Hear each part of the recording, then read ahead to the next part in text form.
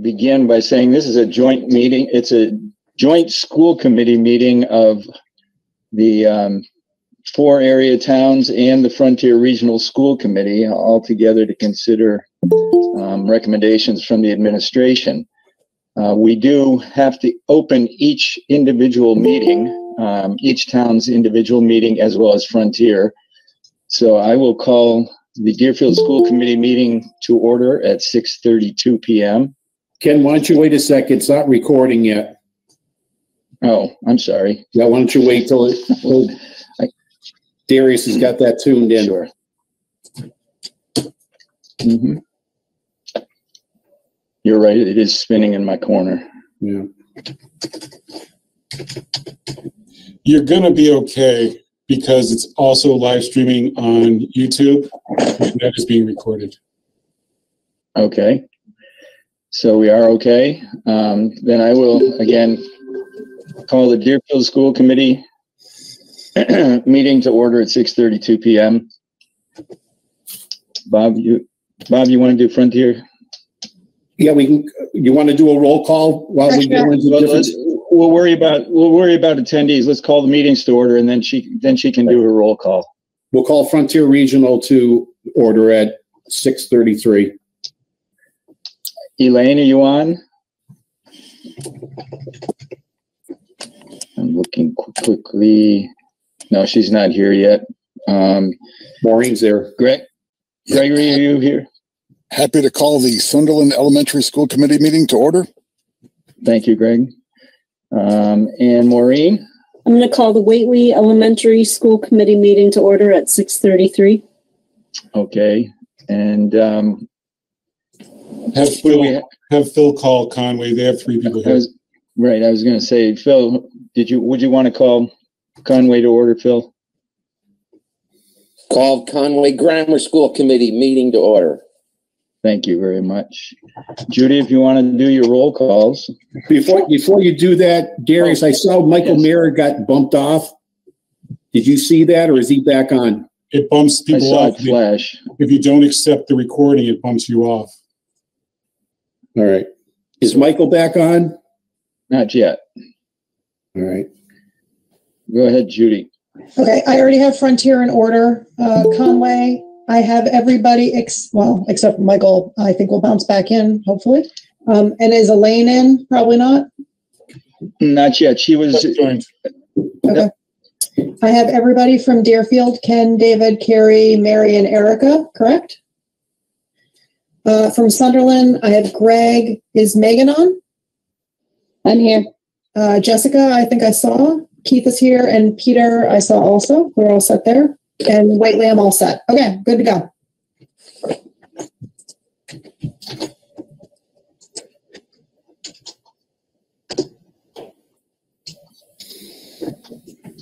Okay.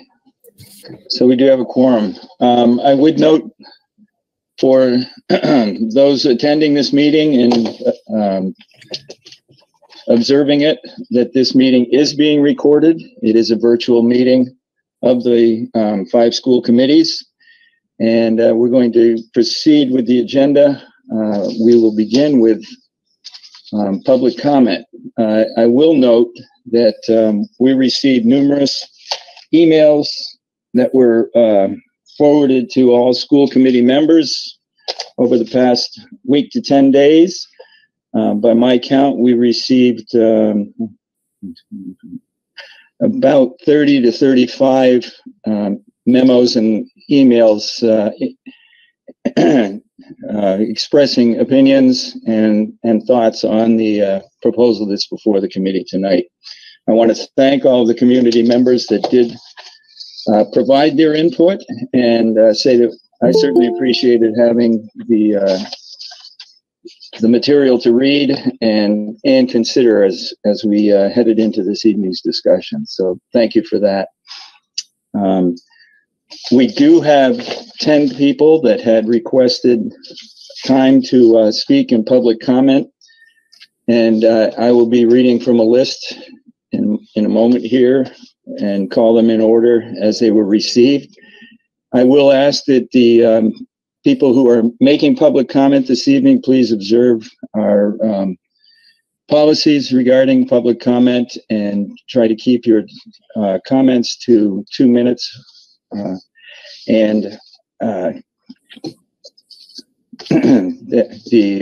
comments should be addressing the matter that is on the agenda this evening. So thank you. We'll begin. I have Mel Tolles. Are you on? I haven't had a chance to look. Hello. Yes, hello. Hello.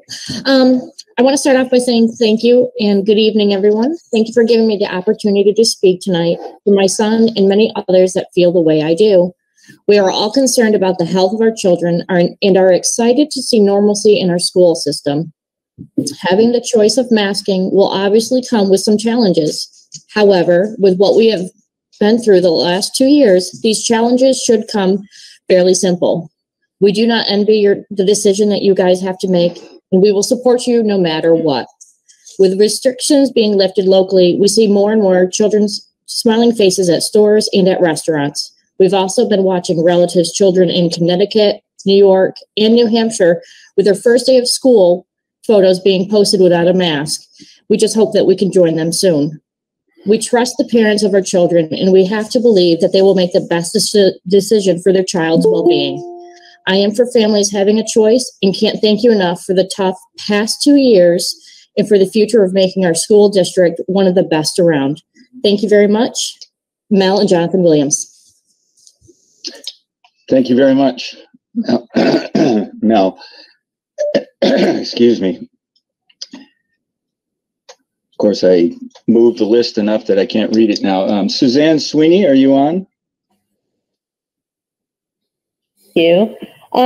So I wanted to talk to you all tonight a little bit about coming from a scientist perspective with 27 years in epidemiology. So basically, by forcing kids to wear a mask, we're causing many of them harm, psychological and physical. Parents obviously know what's best for their kids, and they should actually be the gatekeeper of their children's health matters. Parents should have a say in the upbringing of their child. So look what is happening in school boards who aren't giving parents choice. Kids are not one size fits all, and your health policy shouldn't be either. So we must provide a solution for these kids so they can receive the education that they have a right to. And one of my colleagues actually down at the University of Florida did a clinical study sending in masks of 11 children who had worn masks all day long. And the interesting thing is some of the, what they found was there was 11 dangerous pathogens such as tuberculosis, meningitis, sepsis, bloodstream infections, food poisoning, Lyme disease, diphtheria. Those are just some of the smaller ones that they found just from the bacteria of wearing masks with these kids. So I know that you have based a lot of your decisions on what you all deem as science, but I really wanted to challenge you and ask you about what you really know about the science. Like, do you know the science on a granular level? Like, where these studies were published, who the doctors were, what were the participants, what was the endpoints, what was the coefficient gradients? Those are things, if you're making decisions based on science, that you really should understand on a cellular and a granular level. And when you're thinking about breathing in carbon dioxide, there's been a lot of published studies through the NIH and through the CDC and a lot of different studies that have come out and said exposure to carbon dioxide is very harmful. I don't know, do any of you know what the normal rate of carbon dioxide exposure is that's healthy? If you don't, I'll tell you. It's 1,000 parts per million. Are any of you familiar with what that risk increases to after wearing a mask for 4 hours? That it goes up by 78%. And what they have found, and you can go ahead and look on the NIH. This was actually published by Dr. Nigel Langford. If you don't know who he is one of the leading infectious disease epidemiologists in the country. He's very, very well respected. And he was saying that the top 5 issues with kids wearing a mask could be asphyxia, blood pressure increases, convulsions, coma, and even death. And his study looked at these kids going out from 2 hours all the way to 8 hours. So, understanding really what the risks are to these children, And if you look, do any of you know where COVID deaths land in the state of Massachusetts? Suzanne, we have a 2-minute time limit. You're Okay, approaching that's 3 good. minutes. So can you please wrap it up? Or Yep. So I'm just Are you saying that, done? the CDC says that, right now Franklin County is a medium community. Recently, they just removed their guidelines saying that if you're in medium to low risk, that you don't need to have masks in school. So I just want to, that's what I want to say. So thank you. Thank you. Thank you for your thoughts. I got to get to the next name. Sorry. Jillian Andrews. You here, Jillian? I am. Hi, thank you. Okay. Hi. Thanks. So thank you. I definitely do not envy you like the previous speakers just said. I'm sure this is a really difficult decision for you. Based on what the CDC says now, and I've just looked it up, responding to Suzanne who just spoke, I'm asking that you take the most recent suggestions from the CDC regarding mask mandates. The CDC, and I quote directly from their site, recommends universal indoor masking by all students ages 2 years and older, staff, teachers, and visitors to K through 12 schools, regardless of vaccination status. At this point in time, mandates are still needed for public health and safety. Wouldn't it be helpful to have a plan in place where we said that, for example, once the rate is X and the vaccination coverage is Y, and when we're able to better ventilate our spaces and spend more time outside, it would be okay to take the mask off. But to arbitrarily pick a date makes absolutely no sense to me. It seems that it is the virus that should dictate what the right date is, not an arbitrary date based on politics. In addition, when the mandates are removed and we are all left with only personal choices, there should be metrics that allow us to say that certain measures are recommended or required for certain groups of people. One certain group of people is those who are immunocompromised. While I feel very strongly that our personal health should be strictly confidential, I am willing to disclose a very personal concern. Last spring, I was diagnosed with an immunocompromised chronic disease. I am currently on autoimmune drugs. These drugs make me even more susceptible to not just catching COVID, but getting seriously sick from it. There are recommendations from my doctors that include things like keep away from people, stay home, have someone else do my grocery runs, avoid close contact, try not to touch my eyes, nose, and mouth, wear a face mask when I have to go out. While some of these recommendations are easy to follow and manage, not all of them are possible if I am to continue to teach. I don't have the choice to stay at home, nor do I have the choice to keep away from people, or for that matter, avoid close contact with others, teaching 18 students in a fairly small space. Leaving the teaching profession has not been an option, and it still isn't. One recommendation I can follow from all of the above mentioned ones from my doctors is to wear a face mask when I go out in school, 5 days a week, in my classroom with my students. I continue to hold the high expectations I have for them. I continue to act as their cheerleader. Yep. I have lunch almost daily with student after student after student who tell me they are overwhelmed by the pandemic, by the fear they carry, by the stress that shows up in their homes. Staying home is not an option for me. Going maskless is not an option for me. Making the right choices for the good of our community is an option for you. Thank you. And no offense, but as a scientist, I gotta chime in here. I need to know what you see. Excuse me. Looking at, because I have friends that work for the CDC, and as an Just a minute. Excuse me. Shared is not correct. I'm just. We're not here to interrupt. Please. The next speaker would be Jennifer Smith.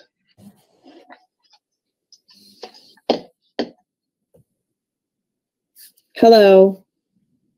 Thank you for having this meeting. Thank you for people listening respectfully. We have a lot of voices, but we are a community who want the best for our students. I hope that we can all remember that. We want the best for our students. I'm writing to you today, I'm speaking tonight to ask you to consider not lifting the mask mandate at this time. As a fourth grade teacher at Deerfield Elementary School, I work very hard to ensure the emotional and physical safety of my students every single day. We talk at length in my class about how people's safety is a community effort, that that everyone has to work together to help others feel emotionally and physically safe. That is how we've talked about all illnesses in our classroom, including COVID-19. That's how we talk about masking as a step to ensure not only their individual safety, but the safety of their friends and their teachers. There are students and teachers in my classroom and in our building that need the protection of the wider community.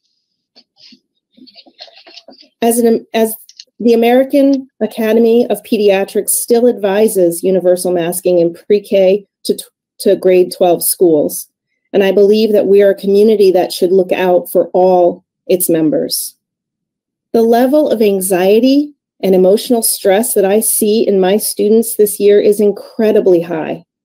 The uncertainty in the world, the worries of illness, the constant transitions and changes have left these children frayed and on the edge of their abilities to focus, cope, and learn. As we are trying so hard to catch them up on academic and social emotional levels, please do not add the burden of another worry of who will be masked or not. This is a distraction to them. It will be another pressure on these young people as they are trying to learn and grow. This new amendment made with unclear medical or community data metrics will be yet another job put on teachers to oversee, further hindering our ability to focus on our students' learning and social emotional safety. As a school district that prioritizes equity and inclusion, I'm pleading with you to maintain that priority. It is those who are immunocompromised that need you to stand up and wait on lifting a mask mandate. It is for those preschool children in our building who are unable to be vaccinated who need you to protect them. It is for the students with special needs who need your voice to lift them up so they can have a safe, equitable, and inclusive school environment. Please wait a little longer to lift the mask mandate until other measures can be ensured, warmer weather, major vacations are over, medical and community data can be gathered and analyzed. I appreciate your support of the teachers and of our schools. As one teacher, I need your help in keeping all of our students safe for a little longer. Please don't leave it to us to do alone. Thank you, Jennifer. The next person would be Sean Desmond. Are you on, Sean? Yep, I'm here. Thank you. Good evening, and thanks for the opportunity to address the committee and the community. We need to remove the mask mandate for our schools to return a sense of normalcy to our children. I do not feel there is any logical reason not to remove the mandate effective today. Our communities are removing the mandate, schools across the country are removing the mandate, and the science is telling us it is time to put the mask mandate behind us. I was listening to the Frontier School Committee meeting last night and heard the student council present the consensus of the students. They want to be free from the masks. Many said that they would continue to wear masks even if the mandate was removed. Let's give them the chance to decide for themselves. Our governor stated this week, as he removed the state mandate, that, quote, schools for the most part, based on a lot of data collected through our test and stay program and other mechanisms, have shown over and over and over again that schools, generally speaking, are not places where there's a lot of COVID that gets transmitted. Never has been, unquote. Then why does it make sense that the only place my kids have to wear masks besides health centers is in school? It doesn't make any sense. Our children are intelligent, very observant, and extremely informed. They see what is happening around them, and they understand the hypocrisy of those who make the rules. Many of our nation's elected officials who implemented the mandates don't follow the mandates. What does that tell our children? If masks were that essential, would we see governors, mayors, attorney generals, etc., breaking their own masking rules so regularly? In one example, we have the mayor of one of our country's largest cities showing the kids have to wear masks, but he doesn't because he can hold his breath for a long time when around others. And the Super Bowl, which many of the students watch with families, we have the governor of California in a crowd completely ignoring his own mandate. If the masks kept us safe, wouldn't these rule makers be wearing them? We can't tell our children that masks work when the examples around us show that they aren't necessary anymore. Our children are too smart to be tricked this way. We could be in a stadium with tens of thousands of other people at a sporting event or concert, shoulder to shoulder, without any masking. But as soon as they go back to school in the morning, they need to put it back on. It just doesn't make any sense.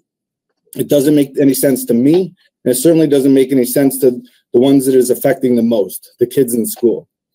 The students in this district expect the community to be a positive influence, to us to be good role models, to help guide them. We owe it to them to bring back a sense of normalcy. Any mask mandate that continues after this week is unnecessarily detrimental to our kids. These kids have done everything that they have been asked to do and deserve to be treated with respect and fairness. They just want to be kids again, kids that can socialize and see each other's faces and emotions. Thank you for your time. Thank you, Sean. Amanda Wygant. Hi, thank you. I appreciate all of your consideration and all of the important and difficult decisions that you've made over the course of the past 2 years to keep our kids safe. I'm here to voice my support for keeping the mask mandate in place for now. And I'm hopeful to gain your support as well to keep our kids and the community safe and healthy until we have more data. With case numbers throughout our region higher than they were when remote learning was required, I am asking, why is there this urgency now? What was the magic potion that said this has gone away? There isn't one. There isn't one. Omicron is more contagious than any version of COVID that we have seen. And we still have community members, kids in our school, family members of staff and kids in our school who are immunocompromised, kids who can't get vaccinated. Where is the magic potion that says they're going to be okay because we're all removing our masks? There isn't one. There isn't a NIOSH certified mask available for children. One-way masking is not adequate for previous speakers' families who are facing the stigma of having to send their kids to school as the only ones masked to protect mom or dad from a severe case. I am hopeful that this community can see past personal views, political views, this is inconvenient, to realize that our kids have adapted so incredibly well and go to school and have a great time, take their masks off outside, see smiling faces. But why not wait until we know the data of all of the towns around us in the stores removing their masks to see what spikes there are? Why will we be the guinea pigs of taking it away right away and seeing spikes in our school? What will that do to attendance? What will that do to staffing shortages if the teachers all get it? And we still have 5-day mandatory quarantine. I am asking that we take a step back. We take a moment to say, let's review what the data says over the next couple of months while the weather is still too cold for windows to be open all the way, for kids to be outside. We have come 2 years. Another 2 months is a blink of an eye. There is no need to do this right now. I also just want to say the CDC has us in this moderate level. We are a blink away from being in the high level. And with masking coming off, we're going to see a spike. And who takes the responsibility in the school to make sure that kids who have to have a mask for their caregivers' well-being keeps that mask on? Is that going to be on the teachers or on a 5-year-old? We've reached 3 minutes. Thank you. I appreciate your consideration. Thank you. Thank you. Okay, thank you. Allison Booth Mayo? Or did I just repeat? Nope. Hi, good evening. I usually like to stick to my written comments, but I feel like I want to respond to some of what I've heard tonight. Firstly, it's simply incorrect what was stated about CDC guidance previously. The CDC now no longer recommends universal masking for K through 12, except in high-risk areas. I note that back in August, a teachers union representative indicated that teachers were surveyed and asked whether they thought the school should follow DESE guidelines with regard to COVID protocols or CDC guidelines. CDC guidelines being generally understood to be the more stringent ones. The teachers were surveyed. They chose, a higher percentage of them chose CDC guidelines. And now we're hearing from teachers that this CDC guidance is, the stringentness of CDC guidelines is not enough. I also feel that we're hearing from people who still claim to be fearful of this. After vaccination, boosting, after 2 years, the people who are fearful are going to remain so. This is not going away. I also take great issue at the use of citing kids' anxiety to keep masks on. Why do children have anxiety? Because they have been taught to be fearful of something that poses very little risk to them. So please do not use anxiety as a reason for preventing kids to return to a normal life. Let's teach our kids that it's time to stop being fearful.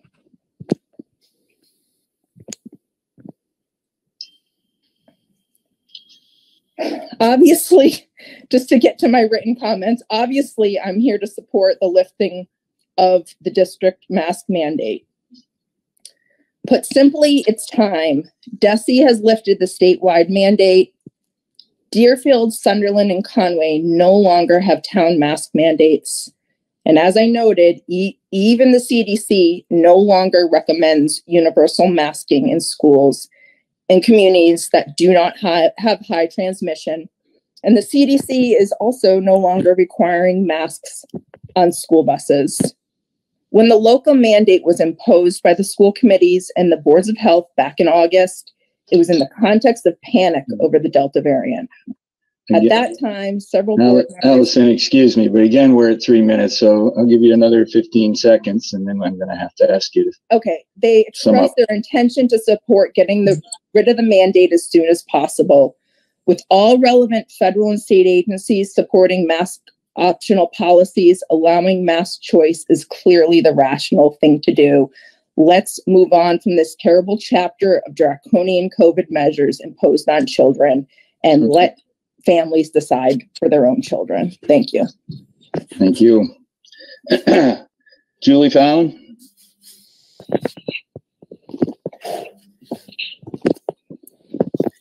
Good evening, everybody. I appreciate the opportunity to share publicly the letter that I submitted to you all today.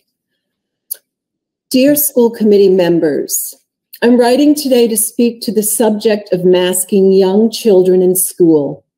I'll begin by sharing that as an essential worker and second grade teacher in this district, now in my 24th year, I contracted COVID-19 in March of 2020, just as schools in our state were shutting down.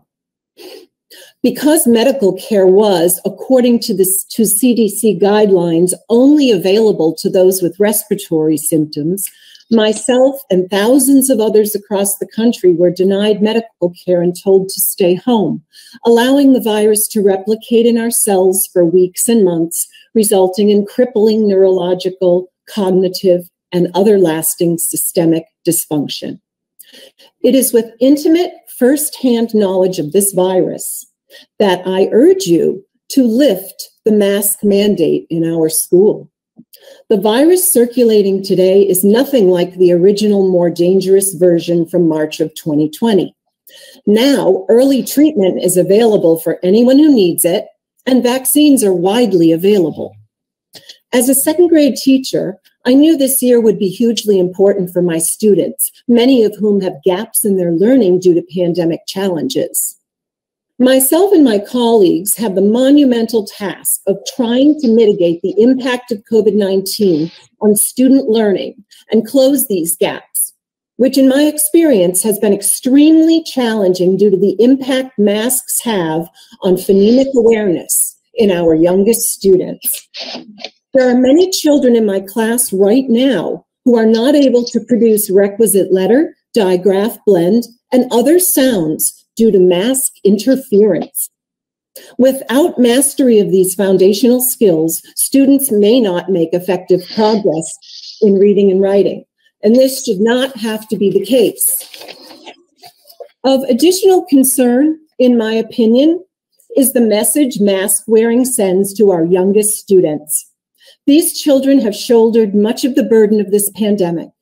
They've had enough sadness, enough disappointment, and enough of being told to tuck your nose in all day long. What do masks say to our students, especially our youngest learners? Masks send a message to children that they are not safe in this world and that the world is a scary and unsafe place. As this pandemic becomes endemic, isn't it time to send our children the message that they're safe in school? Please unmask our children and allow them the space and the time they deserve to heal from the trauma of the past 2 years. Thank you for your time, and I appreciate all that you do for us. Thank you. Thank you, Julie.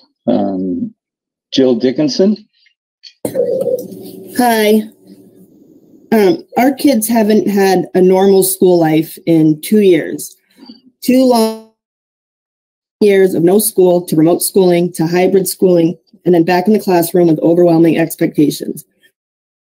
Masking, testing, social distancing, contact tracing, all of it. It's taken a huge toll on our kids. Not only has their learning been negatively affected, so has their emotional state. Now that the CDC has changed their guidance and is moving towards an endemic instead of a pandemic, we are long overdue to get these kids back to as close as normal as we can.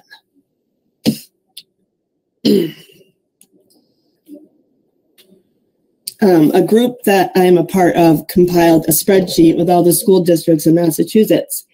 And there's a total of 272 schools. 192 of those decided to follow DESE and drop the mandates on the 28th. And 39 are doing it, but it's delayed. 23 have decided to keep the masks, and then 18 are undecided.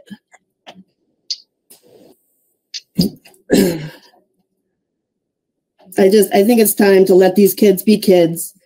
They've gone 2 years, and it's just no more waiting. It's time to get rid of the mask. And I just think you guys should follow DESE and the CDC like you have done the whole time. And that's it. Okay. Thank you very much, Jill. And we look to the last would be Kim Williams. Are you on, Kim? Hi, everyone. Thanks for hearing me tonight. I just wanted to lend my support to DESE and the Commonwealth's recommendation to unmask students.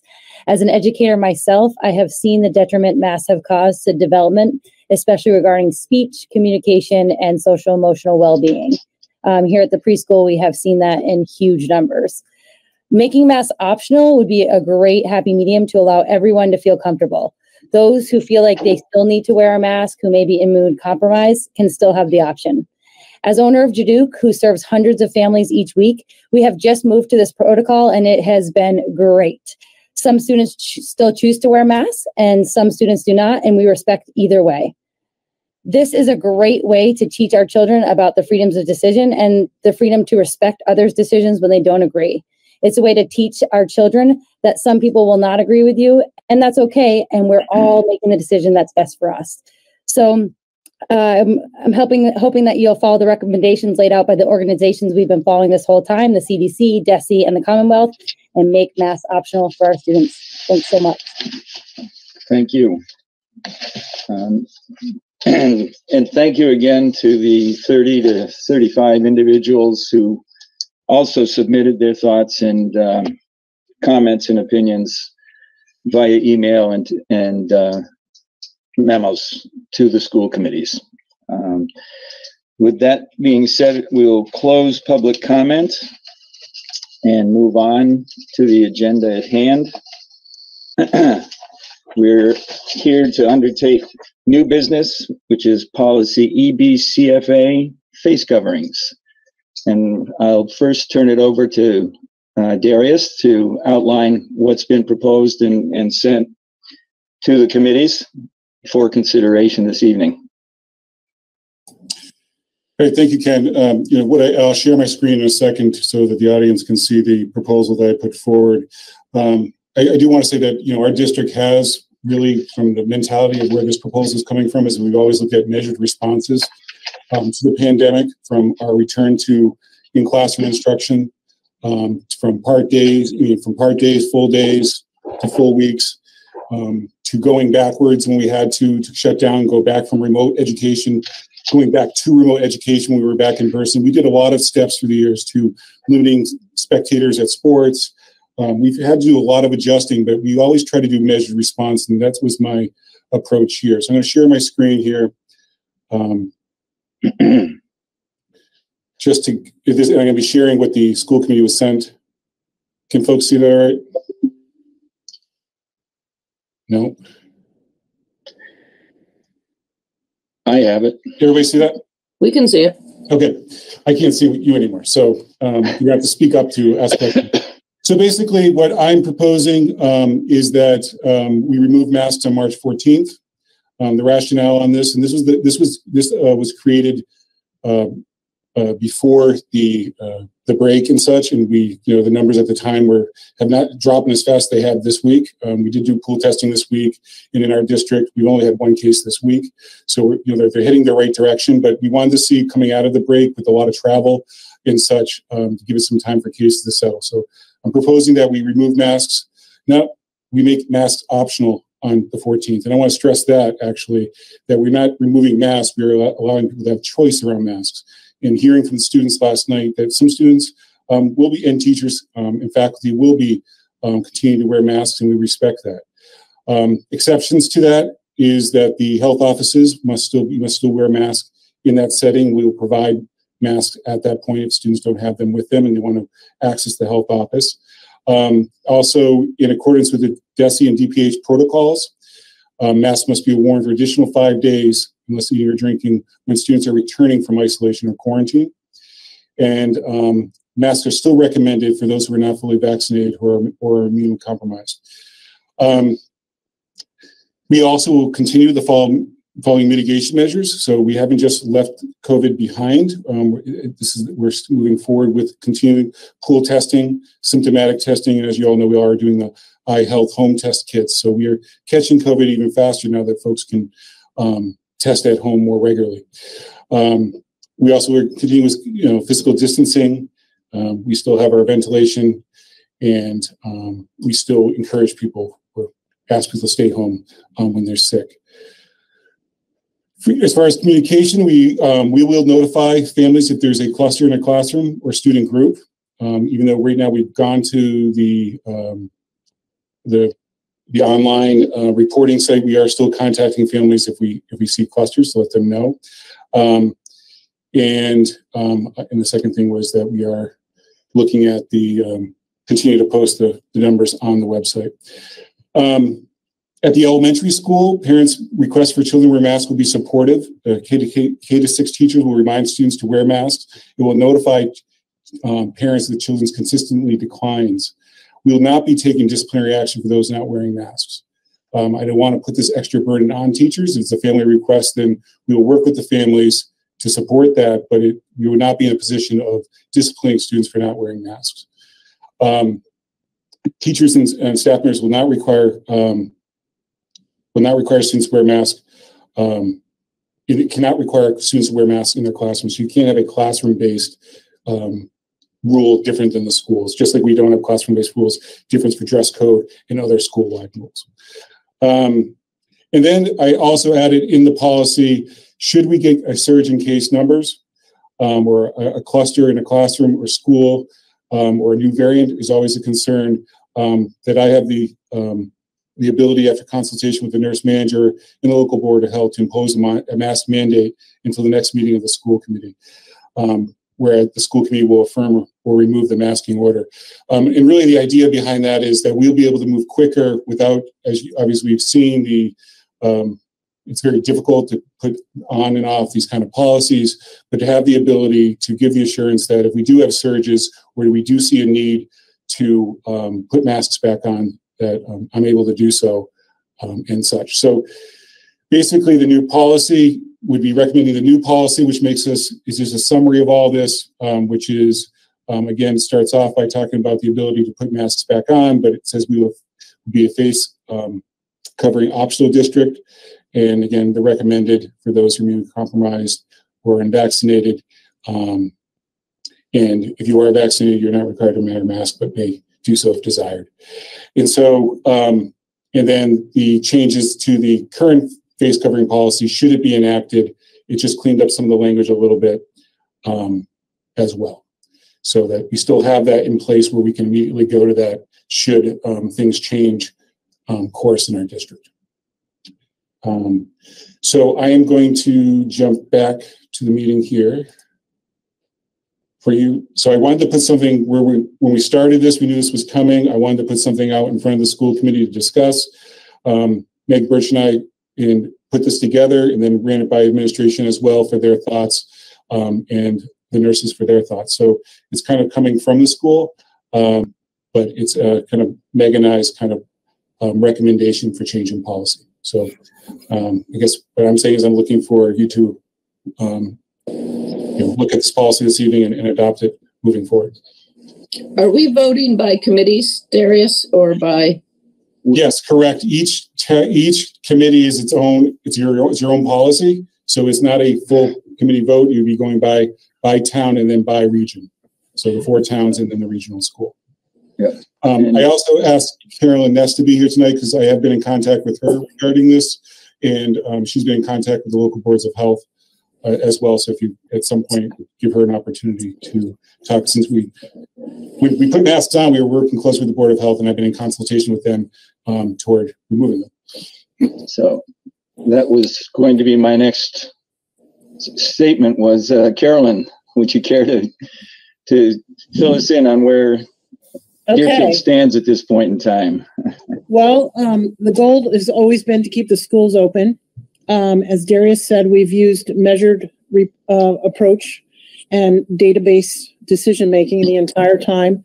Our school system, Union 38, was one of the first schools to open and has remained open and has had success in having no school transmission or minimal school transmission for the most part.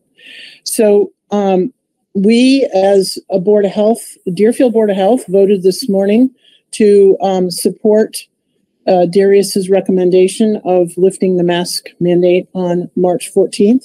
It's conservative in the sense that,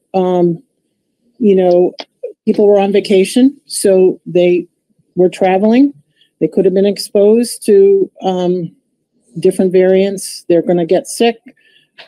Hopefully they'll stay home. Whoever they get sick, they'll have an opportunity to stay home. And so the 14th is reasonable in our minds. As far as I know, or what we know in the last 2 years, is that we cannot predict any trends in any reliable way whatsoever. But we can monitor and track the trends, and that's what we've been doing. We daily check hospitalizations, increases in any of our case numbers or local clusters. I'm in constant communication with Darius and Meg Birch on school cases and absences, and we monitor the vaccination rates. We are in the position now where we're transitioning from a full-blown pandemic to an endemic kind of situation. So it's low level occurring and we need to move on. But that doesn't mean that we aren't going to be aware. And that's why we're supporting Darius's proposed policy. Like I said, we're in constant communication, but having Darius have the ability to act quickly is key. We might not have a quorum to get an emergency meeting together. I mean, certainly we have been acting on any information constantly, but, you know, we do support what he is proposing. We are doing everything we can to promote vaccinations because it's clear vaccination remains the most effective protection against any serious illness, hospitalizations, and deaths. So we are going to propose have more clinics in May, which is 5 months out from our past clinics, and again in August before school starts, so that everybody has an opportunity, and hopefully the under fives will be able to have it. We are have local PCR testing Monday, Wednesday, Friday at the Deerfield Senior Center or South County Senior Center from 10 to 1. So people can have confirmation. We're doing everything we can with educational outreach so that people can understand, you know, how to manage this new transition. Conway Board of Health voted to support this on Monday, as did Sunderland, and Whately did yesterday. So all 4 boards of health are behind this policy. I don't know if you have any questions. I'll be glad to answer any questions. I think I see. Is that a hand from Missy? It is. And Elaine. Go ahead, Missy, first, and then Elaine. Sure. Darius, one of the things that that I had some concerns about in this policy is that right now as it stands, it's just should it be necessary due to increased COVID case numbers. Is there any sort of metric, Carolyn, that you might suggest to help to guide that a little bit so that this isn't, you know, one way or the other, that, you know, there's 2 cases and so everything goes back on, or there's, you know.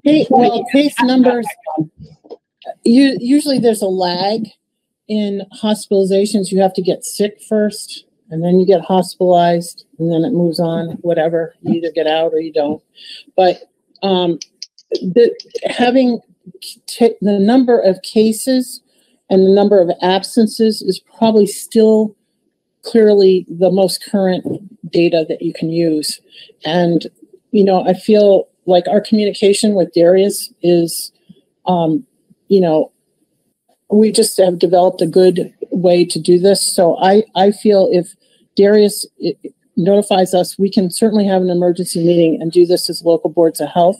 But it is reassuring to me that if just happens Dave and Trevor are on vacation, you know, and we don't have a quorum, that Darius has the ability to do this. So I understand people's concern about metrics, but after 2 years, it's like you kind of know if we're developing a serious situation. And right, you know, cases seem to be the most clearest. I certainly get that, and there are things that I see clinically that I say, I can't really explain it, but I'll tell you I know it when I see it. And I'm sure that you have that sensation about these numbers and where things move, but I'm wondering for the parents and the staff members who may not have that intimate relationship with the numbers, having some sort of insight into how that decision is made may be helpful for them.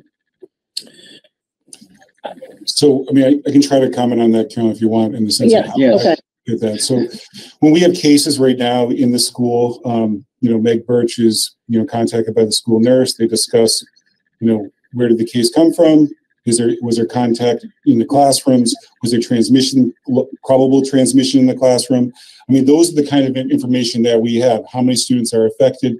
So when we're talking about metrics, and Meg and I did talk about that, and Meg, you can jump on at any time.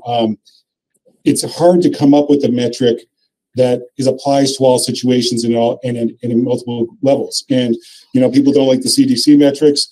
People don't, you know, with the metrics that we did before, I remember when we were in Sunderland turned red, and we're like, oh, no, don't worry about that. Those are the college kids, and it was. You know what I mean? And then, you know, so those kind of things where we have metrics, and then you have to do yeah, but to metrics, then, you know, those kind of things. So I don't want to say if 3 cases are in a classroom, we're masking the class or masking the school, because it's all about, we have 3 cases in the classroom, and they're all at the same house over the weekend. That's very different than, you know, that kind of thing. And we found it on Monday. You know, it can be very different. So I think we have to apply the knowledge we have with working with the virus to each time the situation comes up, and whether and how we mask as well. So if we mask level, just a grade level based on that, you know, the smaller school where, you know, that kind of thing is happening, or is it full blown, you know, we have this concern of a variant or that kind of stuff, and we have to go, you know, full board on that. So it's really to have that flexibility. I just would like to add to Darius is that we have not ever shifted how we do contact tracing. We find out where that case originated as best as we can. And we still continue to do that. I think that's what's necessary to keep a finger on the pulse of where exactly is this coming from and how widespread is it in the community. Okay.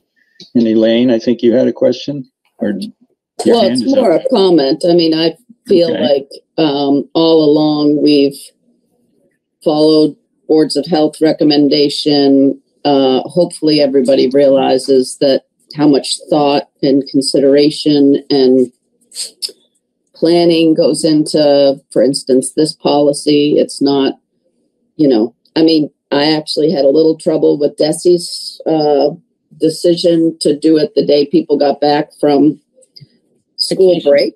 I'm like, did they not realize where February break is? I'm actually very happy for masks to come off, but I do think after a big potential spread event, I think it's a very wise decision to pick the dates you have. And as soon as we're ready, I'm happy to make a motion to move this forward, because, you know, no amount of discussion is going to have people's very varied viewpoints all be satisfied. And it hasn't through this whole pandemic.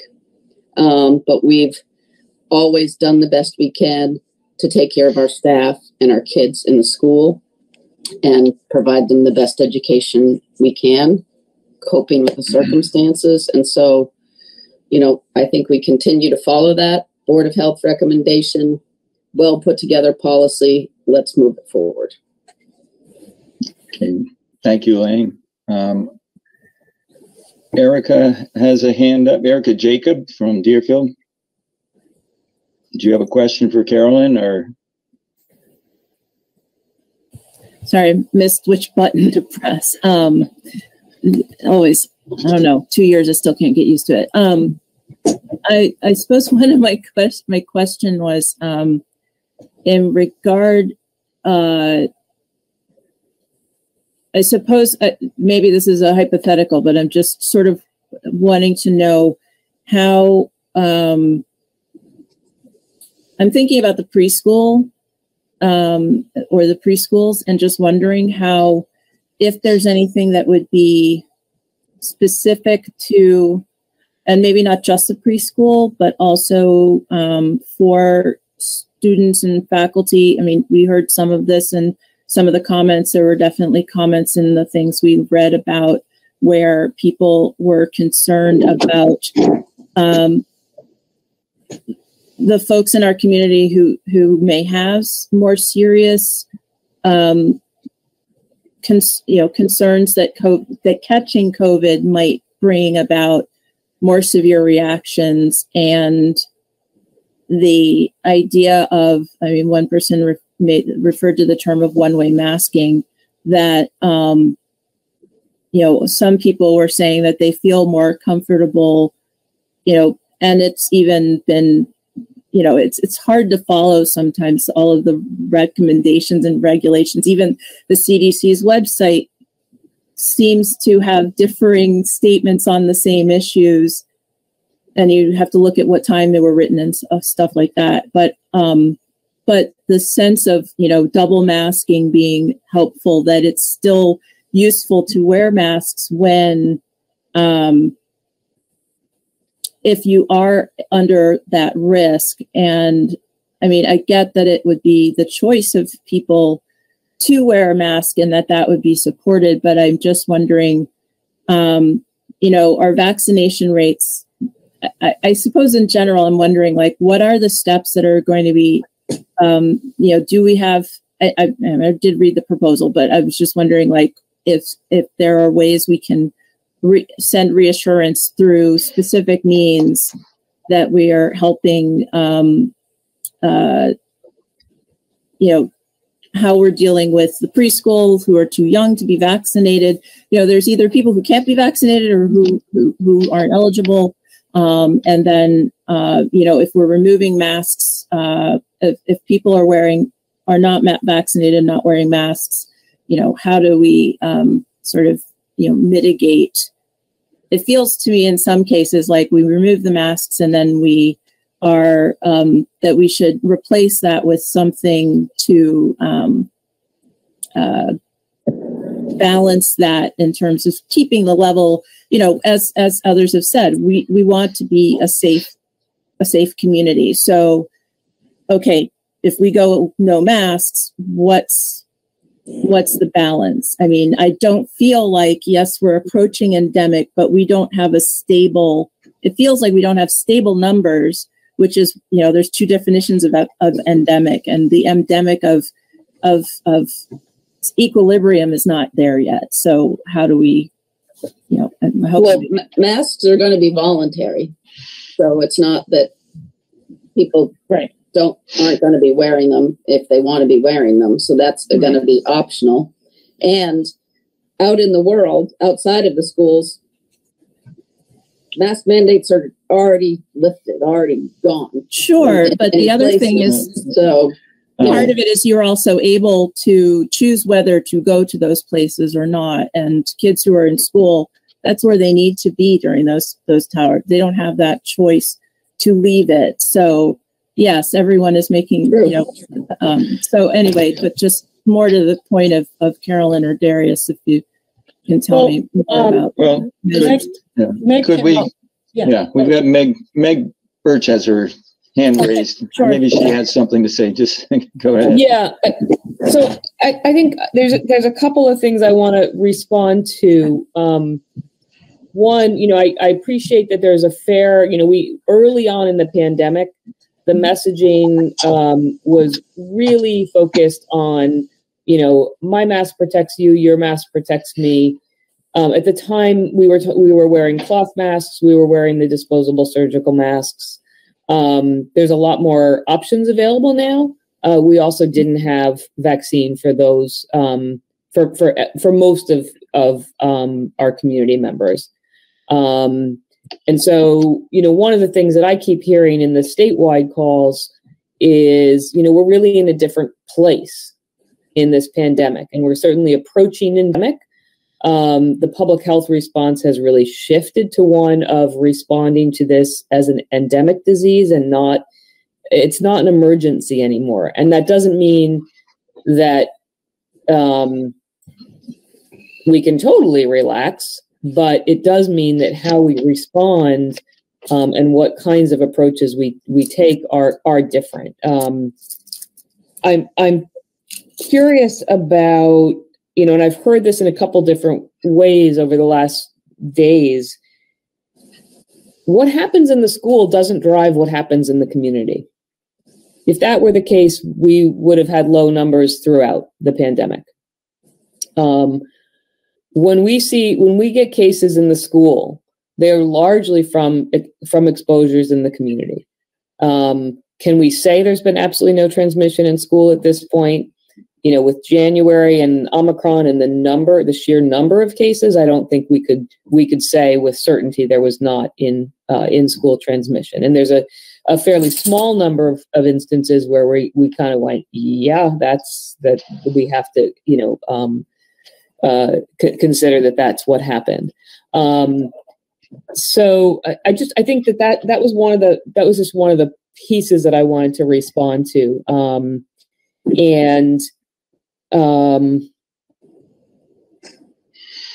think that's it. Okay. Thank you, Meg. Carolyn, your hand is up again. I just want to emphasize again to Erica, because I know people are concerned that it seems like we're backing off, which is not true. But regional case counts and you know, we're constantly on top of that and what's happening in the eastern part of the state, which sort of impacts us. You know, we're influenced by travel.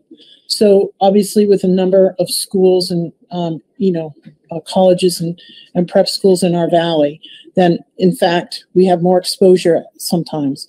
But because those institutions are on top of it as well, we are able to get statistics faster and data faster than what would normally happen in our more rural area.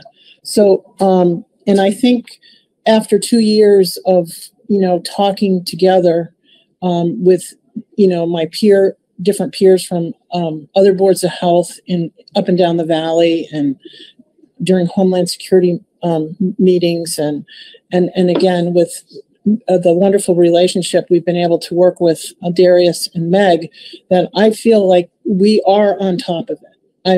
I am not backing off. My goal still is to keep the school open and as safe as possible.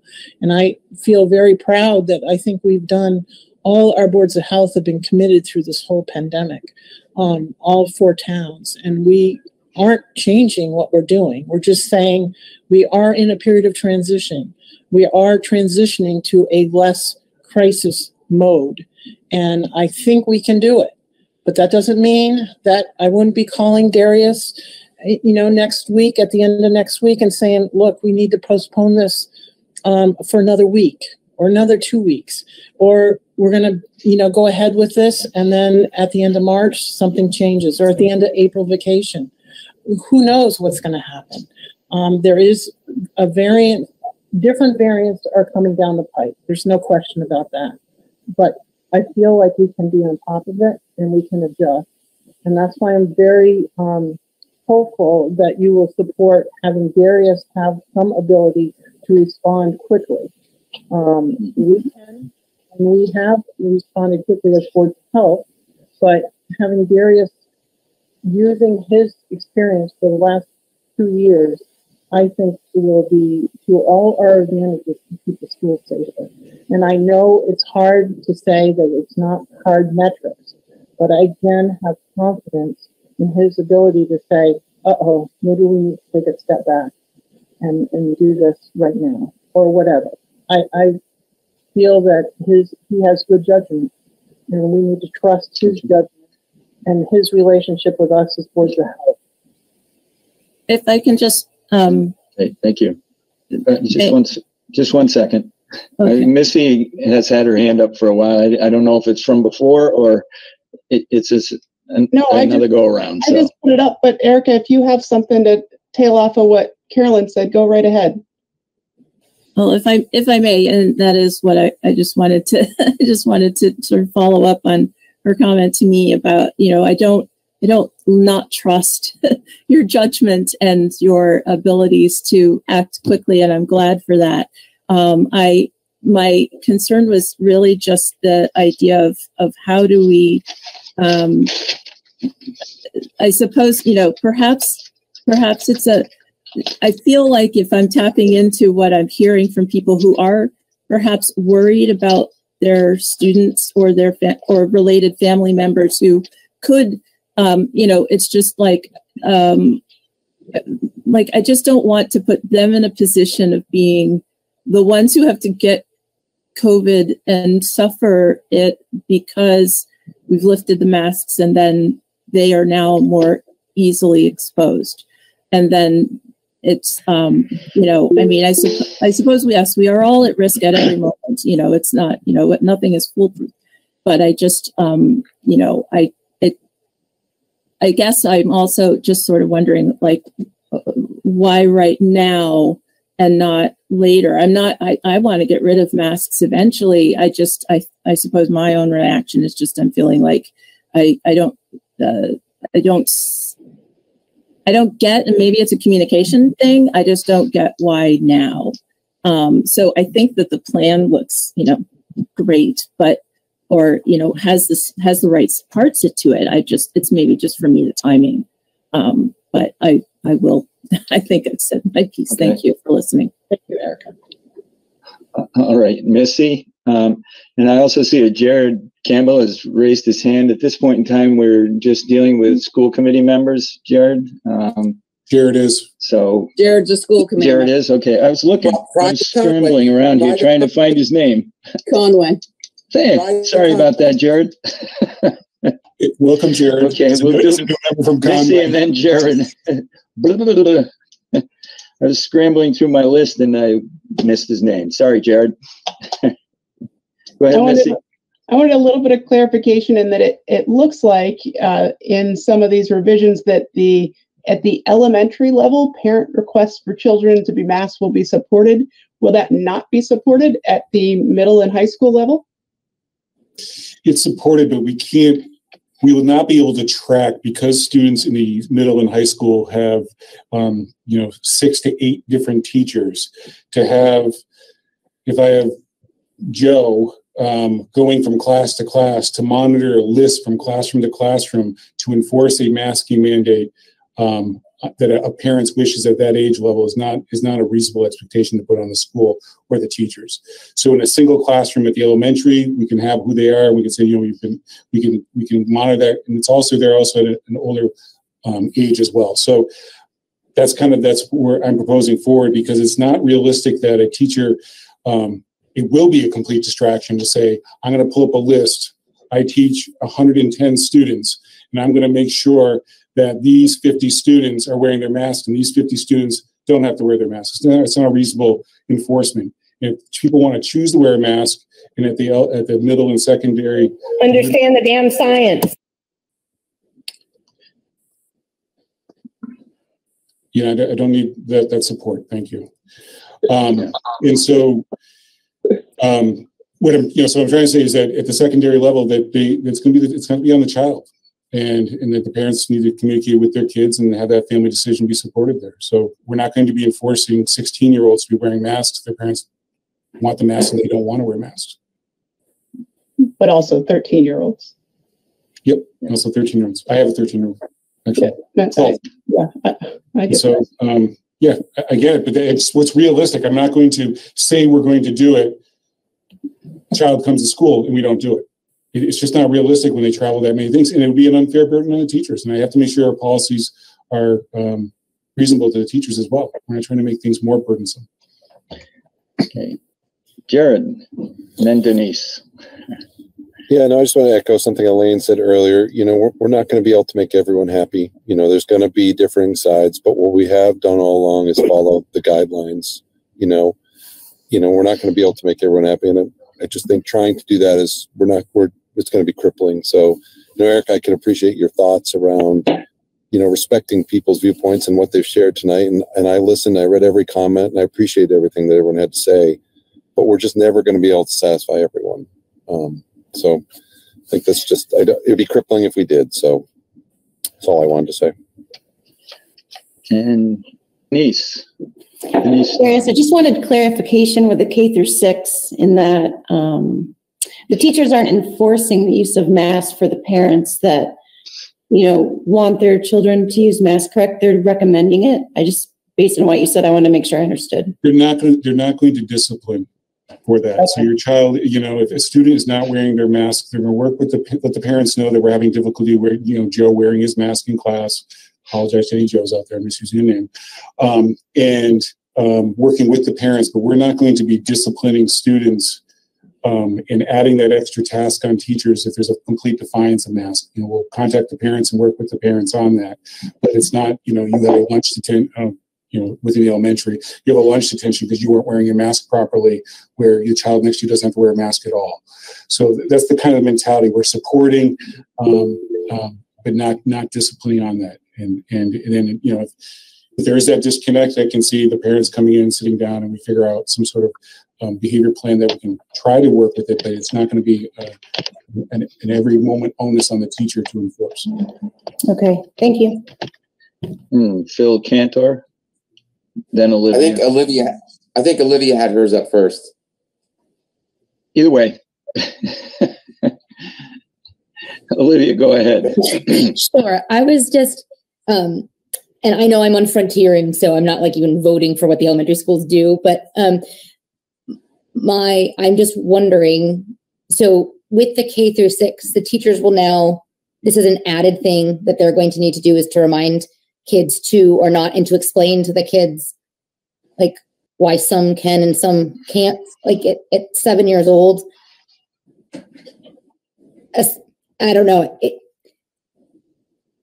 I'm not sure if I believe that's a stretch. I think kids understand that there's going to be a choice around masks. They enter their buildings right now. We're going into a supermarket. You go into Greenfield right now. Are you a family that wear your mask in the Greenfield supermarket, or are you not? And so those conversations are already happening at the family level. And to say, Joey, we're going to be wearing our masks in school for a while, and then as a family, we might decide to take it off in April, or whatever the case may be. And that's where it'll be. The teachers will be notified to support that. Right now, they're enforcing the fact that the masks have to be on. I don't think it's, they're not, at the elementary level, you're dealing with, class sizes of, 15 to 22 for the most part. A couple may be a little bit above that, but, a lot of them are very small sizes. I think it's a reasonable request. And also to support the families that we would like the children to still save masks. I was trying to find a happy medium in there with that. The idea was not to put people all on their own. We want to support the families there, but at the same time, it can't be a battle that the school takes on alone either. So that was the reason, and I'm just telling you the logic. That was the logic behind why that was written that way. Yeah, I absolutely agree that it's, the family's decision and all of that. We've put so much on our teachers, and there's been so many added things to do because of COVID and all of that, that to now monitor who does and who doesn't. I mean, I don't know. I don't have a classroom of 18. I was just,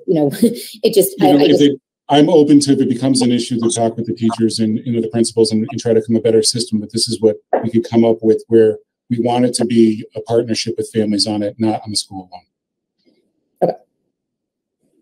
Okay. Phil. Yeah, just as to Frontier and as to Conway Grammar School, I'd like to make a motion to adopt the mask optional policy to take effect March 14th. I will second that for Conway, and I'd like to proceed with a roll call vote for Conway since we're all right here. I'll second it. Okay, guys, stop. Please, just for 30 seconds. You're all in different places. Okay. Thank you. Judy's doing the minutes, guys, so you got to go slow so Judy can take care of all the minutes for all the committees. So Phil made a motion for Frontier and for Conway. I seconded. Thank you, Elaine. Point of order, Bob. Yep, hold on. Yes. We have a motion. Hold on. We have a motion. Yep. We have a motion and a second from Conway Elementary School. We have a motion from Frontier, but let's take care of people's hands who are still up, because we're still in that stage. Correct, Ken? Conway's ready.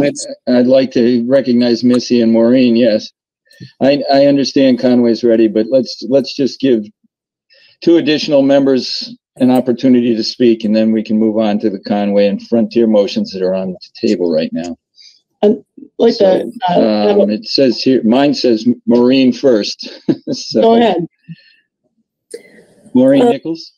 Yep, thank you. The proposed changes to the mask policy, it says 0 tolerance of negative behaviors related to mask wearing. will not be tolerated. And I was wondering how that was going to be enforced, or who was going to do it, who's going to be doing that.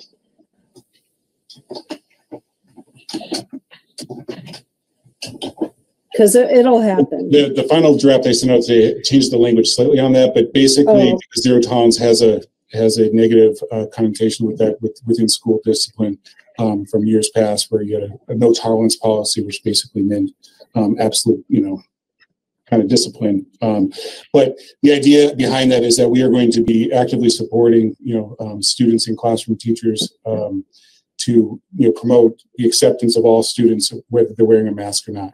And I think for the most part, I don't predict a problem in that area. I mean, kids have been very, I'm seeing this through the lens of my kids as well, very supportive of one another, even when they have COVID, and fear that they gave it to each other.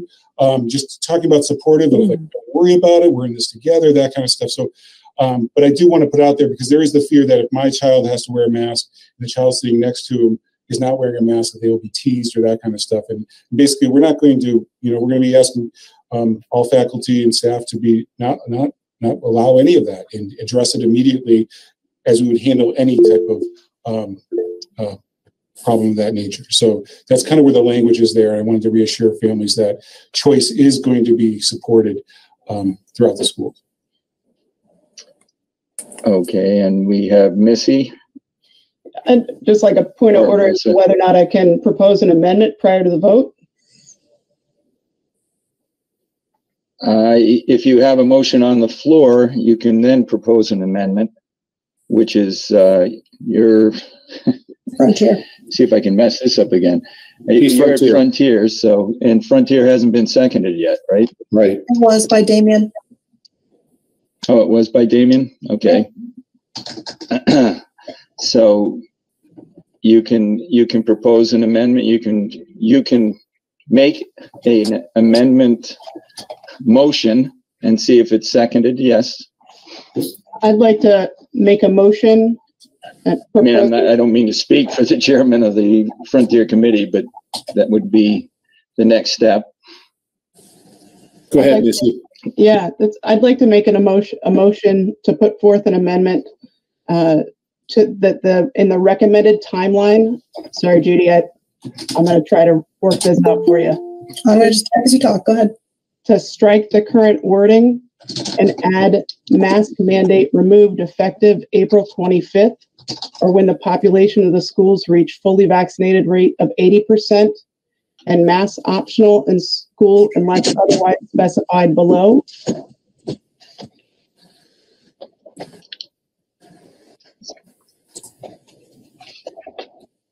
You wrote that down, didn't you? I did. That was my hope, is that you would have it there for cut and paste. Yeah. And Ken, can I say something about that prior to waiting for the second? Absolutely. Go ahead. Well, we should, technically, you need to be asking Bob, but technically you would wait for a second. Bouncing back and forth. He would wait for a second and then discuss. Go ahead. So I just want to say that during these last 2 years, we have all been stressed in ways that I sincerely hope none of us will experience again in our lifetime. Nearly all of us have had shifts in how we do our jobs, how we interact with friends, family, travel, shop. Some of us have experienced illness, whether this has been physical or emotional, as a result of the virus, either directly or indirectly. Some people are still experiencing symptoms despite recovering from the immediate illness, and unfortunately, others have experienced loss as this virus has caused an unprecedented death toll. We are all in a position now to make a decision we weren't trained for, and we're desperately looking for guidance and data to make sure that we make the right decision. I have no doubt that every person at this meeting, whether you sit on a committee or you're here with an interest as a member of this community, I am certain that we all want our children and communities to stay safe. And even if we disagree on this issue, I just want to acknowledge that, because it's so easy to get angry and upset when we disagree. And I think that we all need to keep in mind that for various reasons, we may have different opinions on this issue, but I know that we all care about the health and safety of our kids, our teachers, staff, our neighbors. I heard this echoed in the words from students that submitted comments in the student council poll that they presented last night at our meeting, comments that were on both sides of the issue, but this spoke to that same sentiment. Unfortunately, guidance on this issue has become colored by politics, and the data is shifting as we move through various strains, vaccination rates, level of community spread, as well as adoption of mask use. I've thought long and hard about whether or not it's time to take these masks off. I've searched through graphs of cases and on decisions made in other communities under different scenarios and the impact of those decisions. While the numbers and scenarios vary depending on the study, on most occasions, widespread mask use results in a decrease in transmission by about 60 to 70%. There are no great studies that look at the impact of one-way mask use. There are studies that compare transmission rates between communities that had more or less adoption of mask wearing, and consistently, the communities that had less transmission rates had more widely adopted mask use. I don't know if we're out of the woods yet. We are coming down off of the biggest spike in COVID cases during the past 2 years. We are not yet at a level that rivals some of the valleys we've experienced during prior summer months. We continue to have cases in our school system. Granted, they're slowing down, and last week we had multiple days for the first time since the beginning of the year without reports of cases. Maybe that was because it was vacation. Maybe it was because we're starting to come out of this. I think in the administration's own logic in putting together this proposal, they also don't know and have included a 2-week time period after break as a buffer to see if cases rise, as they often do when people have done some more traveling or interacting. So I'm not ready to make a decision now that presumes we are in a space that no one knows if we're really in. I think that time will tell, and I am sincerely hopeful that we are at or near the end of this, but I think we need a little more time to see if that's true. I would propose that we keep masks on and reduce possible transmission by 60 to 70% while we look to see what plays out in the coming weeks. If we can wait until the weather gets a little warmer, then it won't just be at school that kids can be outdoors more, but at home and interacting with friends, places where masks are more likely to be off and transmission is more likely to occur. Pushing the date off until the weather is warmer is a reasonable move and gives us time to see what the impact is in school systems that have decided to remove masks now. You don't have to be a healthcare provider to know that when kids go back to school in the fall, they get sick. It is likely that you have seen a reduction in the amount of illness you have experienced over the last 2 years. I know that in our household, we've had one illness that hit 4 of us in 2 years with 3 kids under 10. For any parent of even 1 kid under 10, you know that this is extraordinary. Do you know what the worst month is for asthma? September, the 3rd week in September. There are factors other than kids going back to school, but certainly that is one of them. This also happened to be kids that are at higher risk for complications from COVID. There have been many studies that show that children have had fewer asthma-related visits in these last 2 years. Flu season has been significantly less impactful in these last 2 years. Masks have played a role in this. The removal of widespread use of masks until the next natural break in the school year, which would be April break. This allows for a more natural break and transition time for kids to prepare for this change, though I'm open to other suggestions on the date that moves us into warmer weather. In addition, I acknowledge that there's a huge benefit in terms of vaccination. So if we are at a previously DESE proposed level of 80% vaccination, I would also suggest that this is reasonable to move to a mask optional state. Though even with that being said, I'd like to point out that some school systems who achieved this rate of vaccination struggled with breakthrough cases during this last spike. So there'd be wisdom in keeping masks on regardless. I say that not as a counterpoint to my own argument, but to offer some balance that should be coming with each of these phases in this pandemic, that while we move towards what we remember as normal, there's some uncertainty about what that will look like. And there are things that we have learned along the way that we may want to continue because we found that it helps to keep each other safe.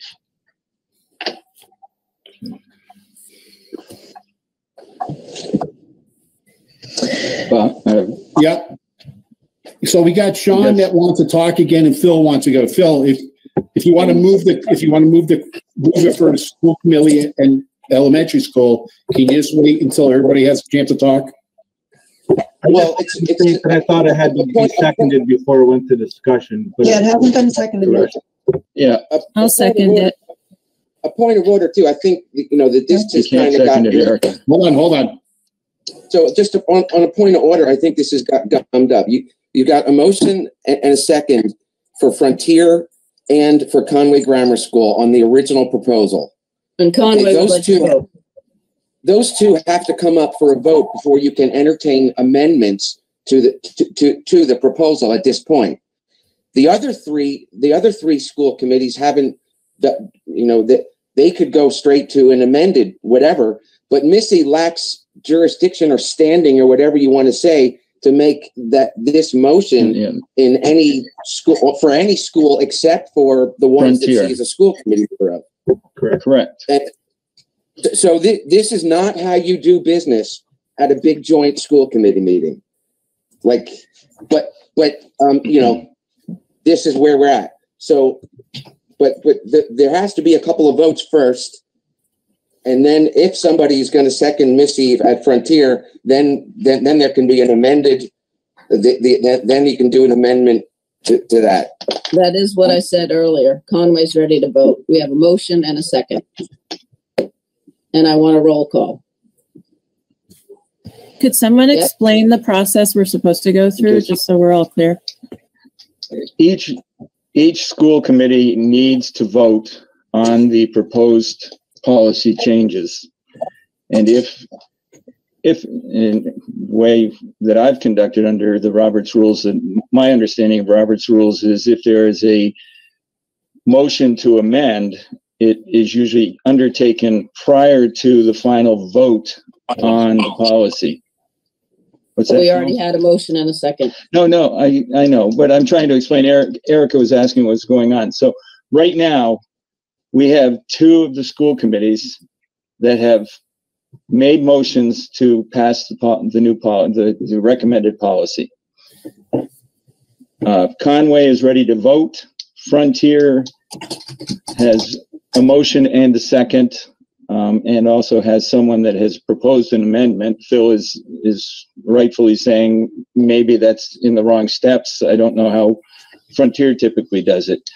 Deerfield, Whately, and Sunderland have not yet taken action, and the intention originally was we were going to proceed through, but we have a couple committees that want to get moving and get things over and done with. So that's where we're at, Erica. So Deerfield would be moving to a motion eventually on the policy that's before us. But So Conway can move forward now with its roll call. Can I ask a follow-up question on that then? Whenever I'm supposed to, I don't understand what we're supposed to do. I'm sorry. We're taking a vote. We have a motion and a second on the proposed amendment. Let's let Conway finish their vote, Erica. Now Conway needs a roll call. So I'll do the roll call since I'm the chair.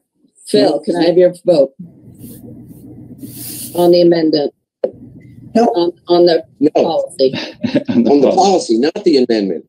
The policy. The policy. Yes, on the policy, yes. Okay. Jared, can I have your vote, please? Yes. Denise, can I have your vote, please? Yes. Then it's just me, and I vote yes. So Conway says, Michael. I'm on the call, Elaine. Sorry, Michael, I didn't see you. Michael, can I have your vote? Yes. And I'm a yes. So Conway unanimously passes the policy. So thank you. As recommended, yes. As recommended. Duly noted. Okay. Thanks, Judy. Thanks, Elaine. Olivia. And I'm going to say, before Frontier votes, I want Olivia, who's on our committee, to whatever she wants to talk about first. Well, let's see. What do I want to talk about? No, because things got a little muddled, I just wanted to make sure I was understanding things correctly. So it's been motioned and seconded for Frontier to accept what Darius proposed. And so what I'm just wondering is, so does that mean that we're going to have a vote now with no discussion, or is there opportunity for some people to bring some things to light? Or I don't know, because I know things have to happen in a certain succession, and I just want to make sure I'm not. You shouldn't be having discussion on the amendment because it's never been seconded. Correct. Correct. But for far as process-wise, you have a first and second, you open discussion on the topic, and then at that point, an amendment can be made on that topic. So it's okay for Missy was correct to open you had a first and second. Missy was correct in order to make the amendment at that point. So she has her amendment on the table. And if you had anything else to add, you can do that as well.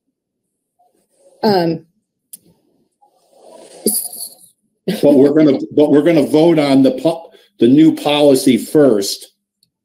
Right. And then we're gonna bring up No. You would vote the amended policy at that point. You're not voting on the amendment that's never been seconded. There's nothing to vote on. When it's been seconded, correct. But I'm just doing process-wise. Thank you. Okay. So we have to. So I didn't know if like everyone had already given their piece, or like, I'm all for, masking, but unmasking, but I feel like the schools are different, you know what I mean? There's different needs at different schools. And that a high school of 13 to 18-year-olds is extremely different than an elementary school. And I'm glad that we have the option to choose differently. But I also think so. Someone earlier was sharing about all of the school systems who have voted yes to lift the mask mandate. And most of them have listed a mask mandate, but also with other caveats. Like it wasn't just a blanket lift of like this. Like my concern being Frontier is a wonderful building that we use for all sorts of community events. And right now, all our sports teams are doing great, which is great. And they're in playoff things, and those probably aren't going to happen at Frontier. But my concern would be that if between the 14th and the time that we're able to like open windows and stuff, I don't really want the entire community to come into Frontier unmasked. It's different when it's school and you're in school and you're with this group of people, but then to have 1 million people, and what I've been reading at other school committees and what they've been sharing is that they've put in, and I don't know if this has to be formally put in a certain way, but that while they're lifting mask mandates for regular school days, that large groups of people coming in for, say, like a basketball championship or for the musical, that those would be, heavily requested to have masks on, because we do have immunocompromised people who would want to come, and they wouldn't be able to come in a place that would be packed in like, the auditorium with people all over the place. So I feel like that wasn't really addressed in the proposal that was given. Not that it wasn't wonderfully put together and doesn't have a lot of really great things in it. But I just feel like the fact that we bring so many people into Frontier, having a little adjustment for that, like maybe we don't just let the entire public on the 14th walk into Frontier unmasked. That just, what I was hearing too, and what Patrice, the student council, she shared the information with me, is that a number of the kids, she read one of the things, but a number of the kids were concerned about missing out on their spring sports. The first few weeks or the first few meets, it was a few track, people must be track because it said meet, but because the inevitable rise of cases that might happen once everyone unmasked is going to happen and whatever.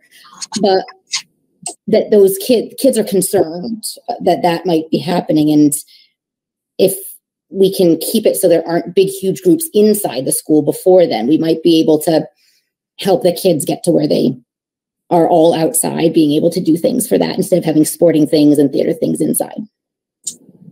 That's just my 2 cents. Thank you, Olivia. Masks are boring.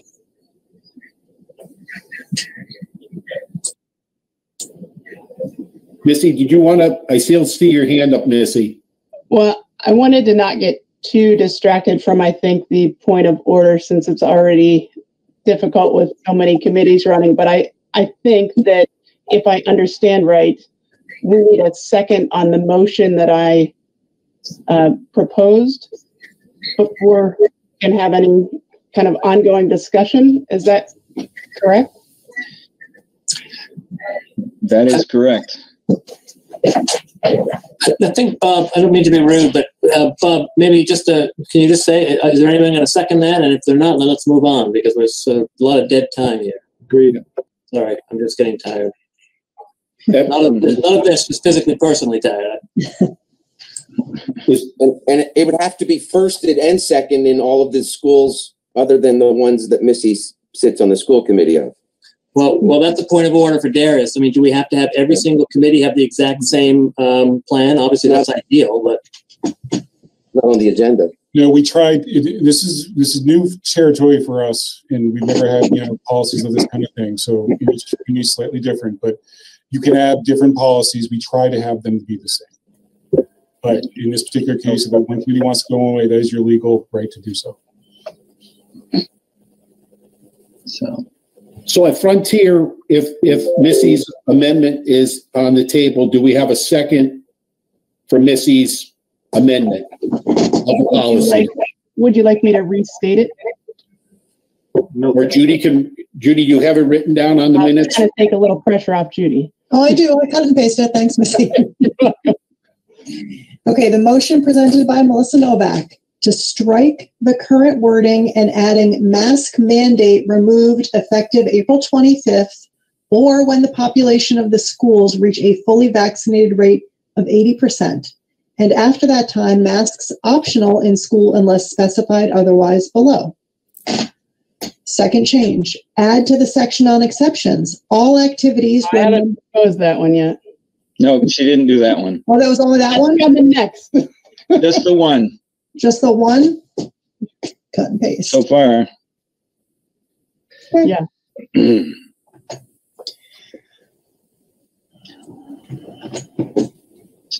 So is there more to it than Missy? What did I miss? No, that is the first proposal for the amendment. I will have another amendment after that, but still no second. Yeah, from Frontier, do we have a second on this?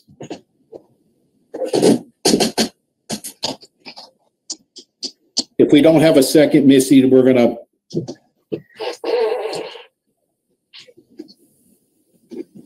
What, you gotta unmute yourself. I'll move on to where Judy was headed and what Olivia spoke to, which is that I'd like to propose. Oh, hang on, let me pull it up. I went off of it.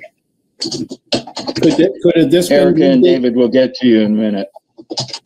I'd like to propose an amendment to add the section to the section on exceptions that all activities where members of the community are invited into the school, including but not limited to sporting events, plays, and musical performances, as well as any large gathering of students where distancing is difficult to maintain, such as an all-school assembly. I second that. Could I ask you to put a end date on that, or is it indefinitely? That's one of those problems if you put that in a policy. Well, there's no end date on the rest of them, is there? Yes, because there is. It's indefinite. We're going to be mask optional moving forward. So you're going to have next September, we would be under a policy that says we couldn't have a student assembly unless they're masked. And so if that's what you want, then that's fine. I'm just putting it out there that you'd be, you know what I mean? If it doesn't have an end date or a review date, then that carries through until it gets adjusted again in some other time. But right now, that's true with all the rest of the things that are in that exception, right?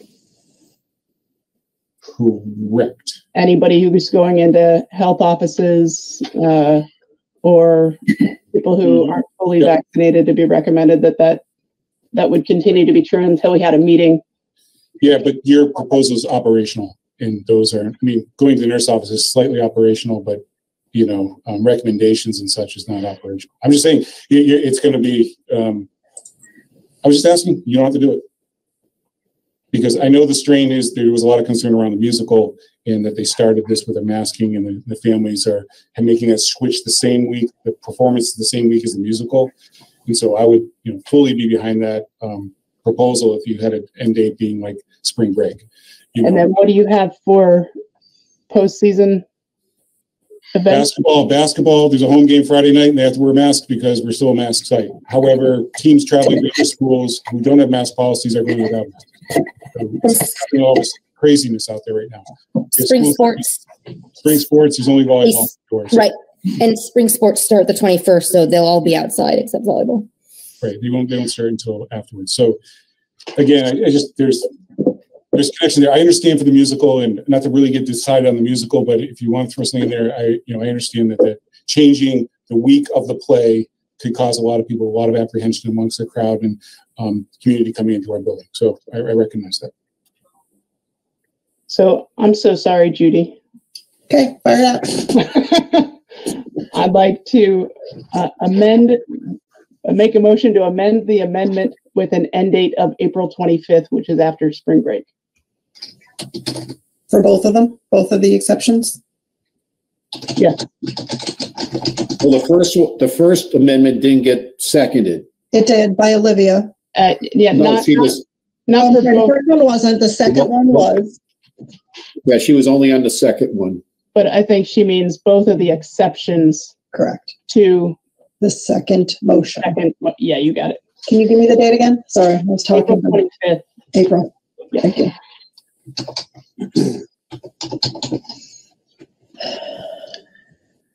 So we're going to have to vote on the second amendment that we have a first and a second. She's on the date. Okay, so just to clarify, I'm going to read the motion again. Melissa Novak made a motion, seconded by Olivia Leon, to amend the section on exceptions. All activities where members of the community are invited into the school, including but not limited to sporting events, plays, musical performances, with an end date of April 25th. Any large gathering of students where distancing is difficult to maintain, such as an all-school assembly, with an end date of April 25th. And do we still have to have discussion on this? Just a point of order. Just a point of order. Yeah. This The is second amendment hasn't only. been seconded. Hold on. This is only Frontier. This is only Correct. for Frontier, Yeah. unless I don't know what other school committees Missy is a member of, but this Only amendment has Frontier. never. The amendment has never been moved in any other school committee besides That's Frontier, let alone seconded. That's So- correct. Point of order. So this is strictly for Frontier and only Frontier. Okay. Point of order. The second Yes. amendment, the amended amendment has not been seconded yet. It has. Yes, it has. Yes, it was. Olivia seconded the amendment, but then Missy amended it again. And that second, just got to go through the motion. Olivia can do it again, but Then I second the amendment ending on the 25th of April. So Frontier is gonna do a roll call on this, on the second amendment. Bob Heller, No. Bill Smith, No. Keith McFarland, No. Olivia Leon, Yes. Judy Pierce, no. Damian Fosnot, No. Mary Raymond, no. Missy, Yes. Phil, No. motion does not pass. Sorry to steal your thunder, Bob. And Missy, do you have another amendment of the policy? I don't know that, I don't think it's within my context to propose that something stay on for the preschool. It wouldn't be applicable to Frontier Regional, no. So I wouldn't be able to propose that kind of amendment, that something be Okay. just maintained in the preschool. Move the question for the region, Mr. Chair. Yep. So Frontier, let's vote on the new policy, please. Just a point of order clarification. This is not an amended policy. This is as presented by the As administration. presented. Yes, ma'am. Okay. Bob, Yes. Bill, Keith, Yes. Olivia, No. Judy, yeah. Damien, Yes. Mary? Yes. Missy? No. Phil? Yes. Motion passes.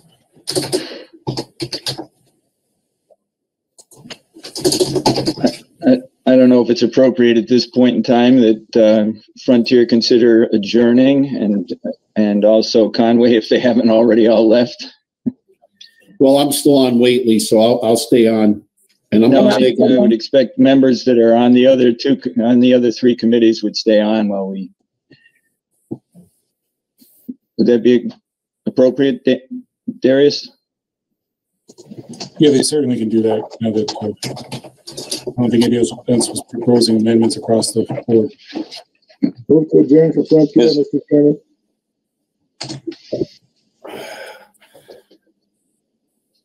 do we have a second from Frontier for adjournment? I'll second it, Bob. Thank you, Damien. We going too slow or too fast, Judy? Nope, it's fine. Bob, Yes. Bill, Yeah. Keith, Yes.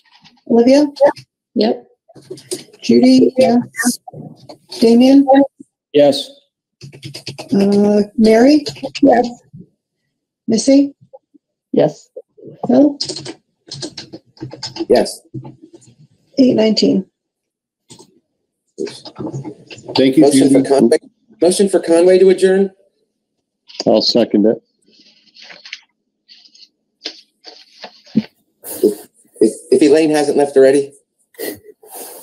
Well, I imagine she's gone. I'm the vice chair. Oh, she's so- still here. Okay. Elaine's still there. All right. Maybe. Yeah, hold on, let Want me Judy to- get caught up here. No, I'm fine. Want me Elaine? to do the roll call? No, If no. Elaine can't. Is Elaine not still on? No, She shows it's still on, but she's not. that's fine. Denise?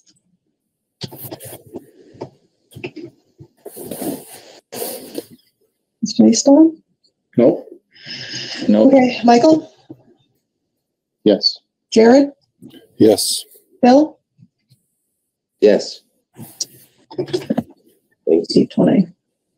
That's a majority of the quorum, so. Yep. Very good. Thank you, everybody. Judy, I'd like to make a motion for Whately on the new policy. Yep. I second. It's Maureen.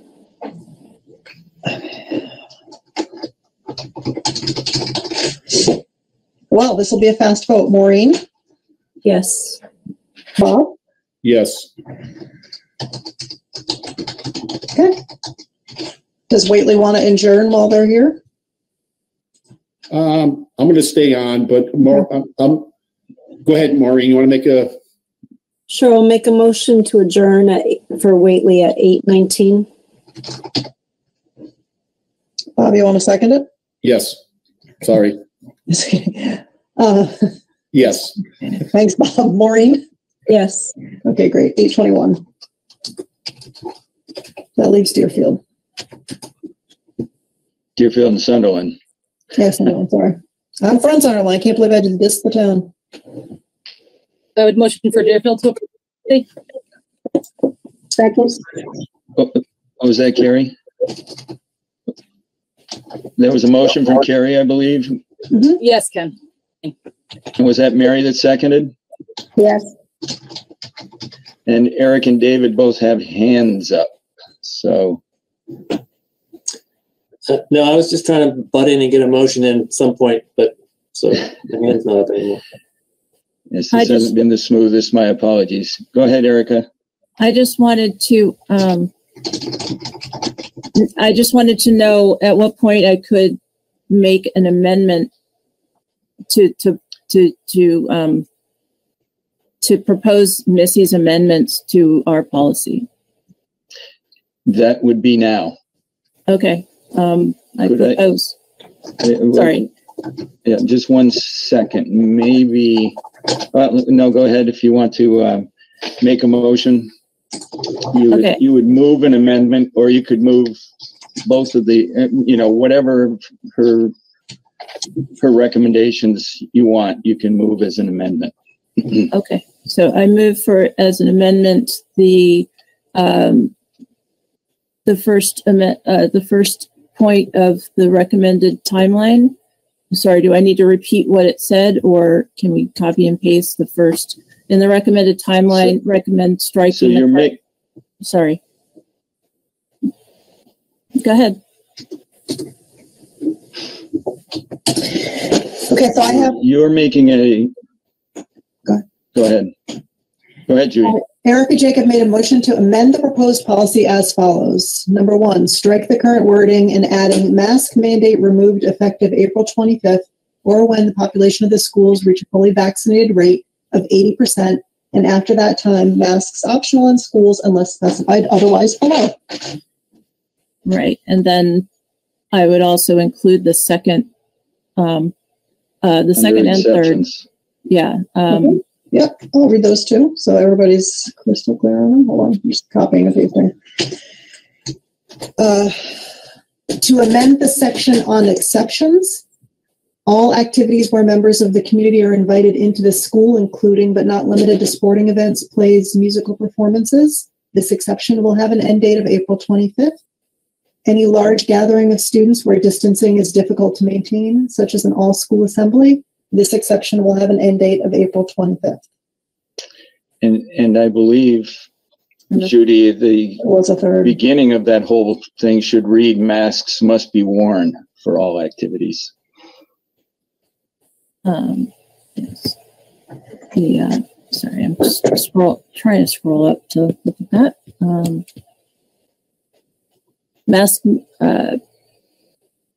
Yes, masks would be worn and then removed effective April 25th. Or right. Mm-hmm. Okay. And then the third one was I would also like to I guess continue the mask mandate for the preschools and all staff and students in contact with them until such time as they're able to have the choice to be fully vaccinated. Judy, I think that might get put under protocol if you were doing that. But so we have a motion to amend. Do we have a second?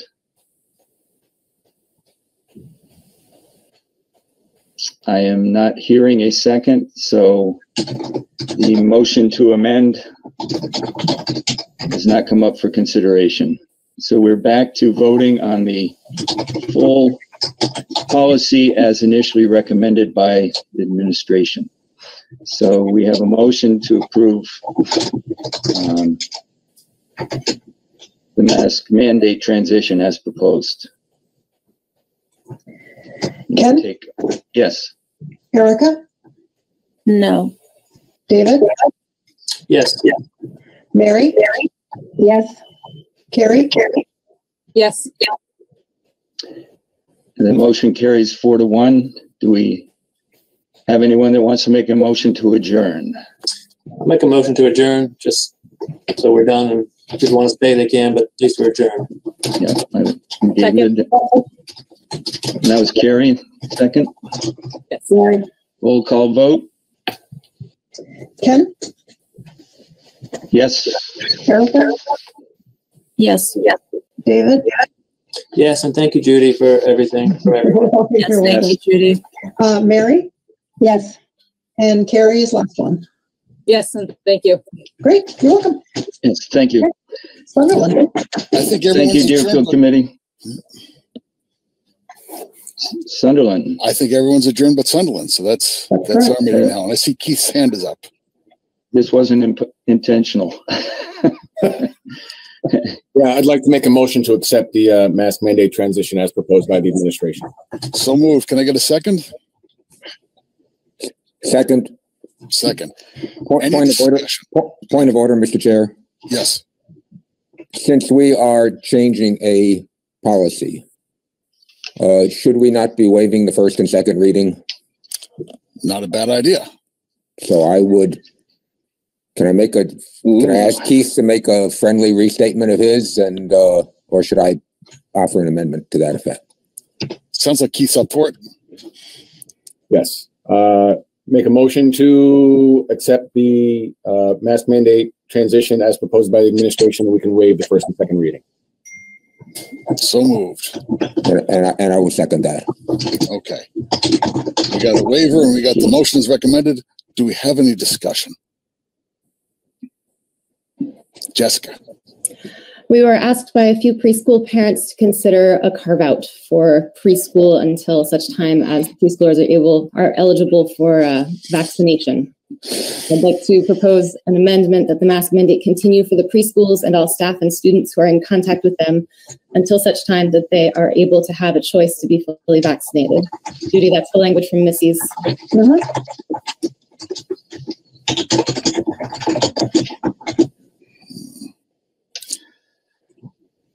Do we have a second?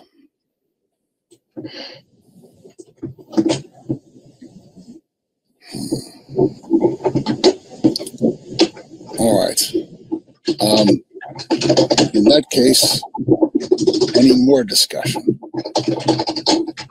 Or go ahead. Yeah, Peter, go ahead. I would just like to say that I continue to be impressed by the efforts of the administration and the boards of health to work through these continually different situations with a tremendous amount of intelligence and good judgment. And it is that track record of doing that that is the main reason that I am supporting this proposal.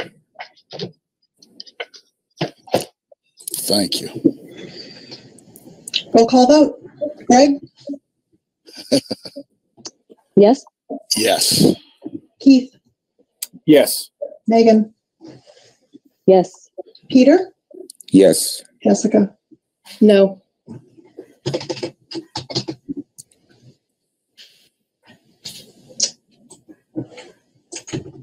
Mr. Chair, I move that we adjourn. So moved. Can I get a second? Second. All right. Peter? Yes. Megan? Yes. Jessica? Yes. Keith? Yes. Greg? Yes. Thank you all. Thank you, Greg. Thank you, guys. Thank you, everyone. Thanks.